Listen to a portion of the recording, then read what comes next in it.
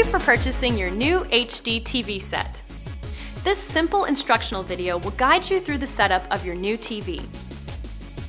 Digital television is the latest technology of high-definition TV that will display the best available signal today. Before we begin, you will need a Phillips head screwdriver, an HDMI cable or analog cable, depending on what type of source you're using. I also recommend you have a soft cloth or towel to place your TV on when mounting the stand. First, take your television out of the box and remove the plastic wrapping. Careful, you should have some help to avoid injury or damage to the unit, as it can be pretty heavy. Place the TV face down on a soft cloth or towel so we can mount the stand later. You'll notice a few items in the box along with your TV. The remote control, batteries, owner's manual, quick start guide, power cable, the stand, and screws. If you don't see some of these items, don't worry. These accessories may vary depending on which model you purchase. Now we're going to set up the stand of your TV. Make sure the unit is on the edge of your table and carefully align the stand against the television in the correct direction. Insert the screws and tighten them one at a time. Be careful not to over-tighten them, as it can damage the stand. You can now stand your TV upright and we're ready to connect your devices. Open the battery compartment on your remote in the direction of the arrows. Place the batteries in the remote. Be careful and make sure you place them in the correct polarity and place the cover back on. Depending on how you get your television signal, there will be different types of connections. You will notice the connectors are located on the side and rear of your TV. You might be familiar with some of them, but let me show you what your options are. If you're using an off-air antenna, make sure that it is digital ready.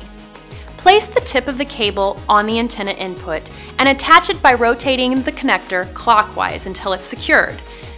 If this is loose, the reception will not be strong and may display a faint and pixelated image. To view the channels on your television, you must scan for available channels in your area.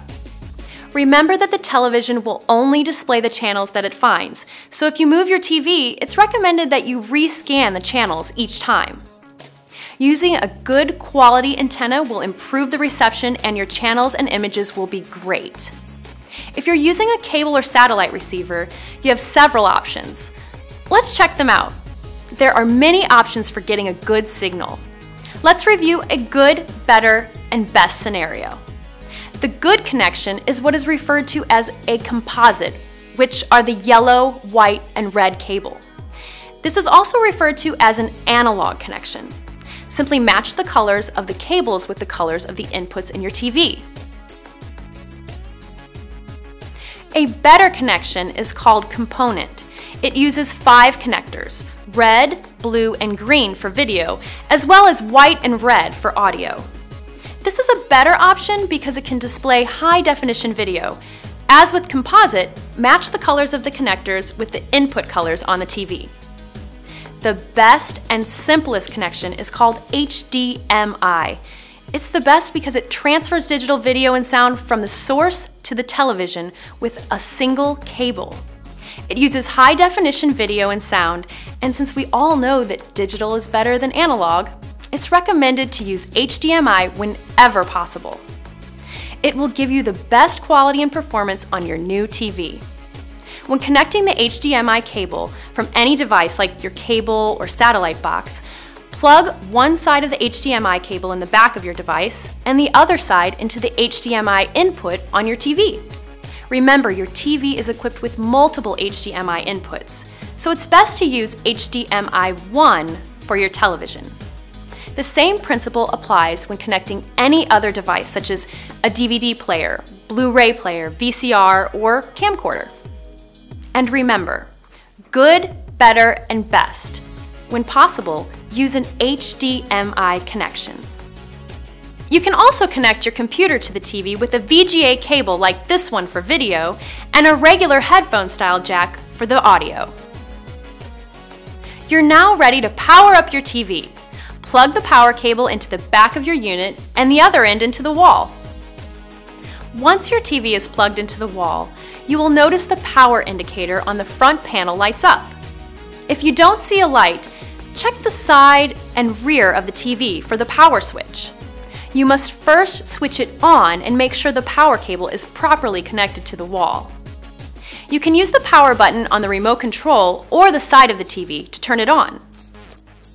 If you're using a cable or satellite box, make sure it is turned on.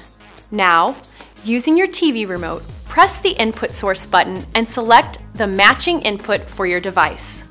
If you're using an antenna, the first time you turn on your TV, you will see a message on the screen informing you to run a channel scan. Let me show you step by step how to do this.